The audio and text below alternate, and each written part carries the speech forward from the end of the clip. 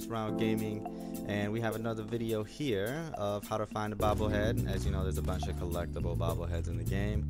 Right off the back, if you guys notice the location that we're at, and you're gonna have to kill some baddies to get to this bobblehead, obviously.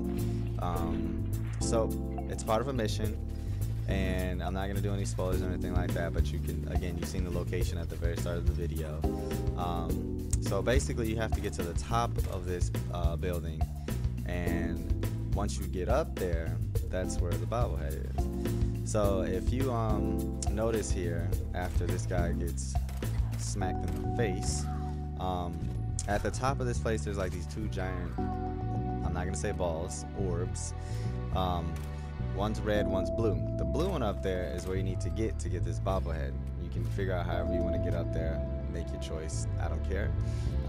It's not that difficult. There's one douchebag way up there. I actually killed him before I even got out there, so when I got out there he was dead. But you get up there, you run around the bend, bust that left right there, and boom, that's where this bobblehead is. And hello, you have your repair bobblehead. So again, just a quick bobblehead video. Genesis Bonus Round Gaming signing.